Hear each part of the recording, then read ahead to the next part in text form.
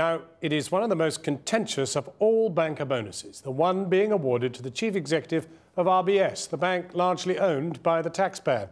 The government has been under pressure to block the full £2 million payout that Stephen Hester could have been awarded.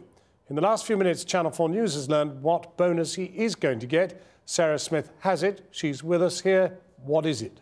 Well, they're going to announce it within the next hour or so, but I can tell you now it is 3.6 million shares, which at today's prices equates to about £963,000. So it is less than £1 million. The Prime Minister said he wanted it to be under £1 million, but it's not less than £1 million by very much. It is half as much as he could have been awarded, but it will still cause a huge row about fat cat pay, of course, because it is a largely publicly owned bank. If you consider him to be a public servant, as some people do, because he's working for the taxpayer, and you compare that to public sector pay freezes, a bonus that looks like it's nearly £1 million still sounds like a huge amount of money. The problem is the comparison is really with other bankers, and no other bankers are really having to manage what he's having to manage, except possibly Lloyd's.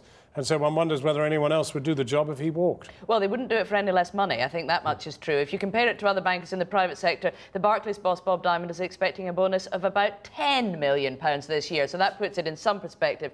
RBS's share price has gone down over the last year. So there were people who argue that this is rewards for failure. But it's gone down because of the restructuring that Stephen Hester's been doing. What the government told him to do, getting rid of the investment arm. And most people in the city consider he is doing a very good job. So they would argue he's worth the money. Taxpayers might find it difficult to swallow. And guess what? While you were speaking, RBS have just confirmed the figure you've given us. Sarah Smith, ahead as ever. Christian.